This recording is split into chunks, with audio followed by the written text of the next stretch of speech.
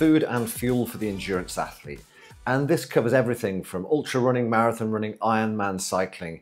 It's an area that causes huge problems for many endurance athletes, and they really shouldn't be suffering at all. It is actually really simple, and most of the time you're just being sold a load of rubbish through companies trying to sell you products and all sorts of ideas that just don't make any sense. So let's put some of those myths to bed today, talk about what you should do and how to conquer your nutrition.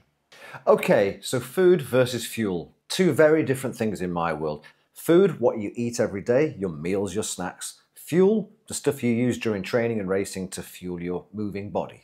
So food, we've got to look at the main goal of why we eat, right? Let's get basic with this. It's to teach your body to burn fat. We want to balance your blood sugar, improve your immune system, help you recover better, give you all the nutrients you need to stay healthy and all the energy you need to perform at your best. So in terms of macronutrients, that's about 30% fat, 30% protein and 40% carbohydrate from all your meals and snacks. You want that ratio so that you don't get any spikes in insulin, your body can access fats for energy, and yet you're storing enough carbohydrate in your muscles to help you recover and go again. So you want variety from your nutrition, but you also want consistency. Things that you know you digest well, give you the energy you require, help you recover, and things that you just basically tolerate. It doesn't matter if you train for 1 hour or for 5 hours. To me, your nutrition stays the same. That is, you eat the same meals and same snacks.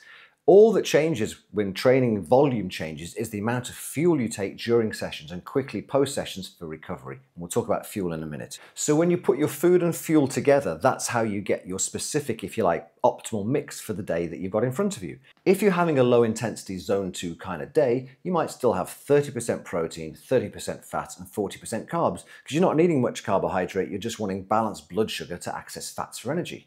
On a high intensity day, your carbs are going to increase, but from fuel, not from your food. That's the difference, right? So you're still eating 40, 30, 30, but you're going to might be up at 50, 60% total carbohydrate over the course of the day because you've been taking a lot more fuel in during that training session.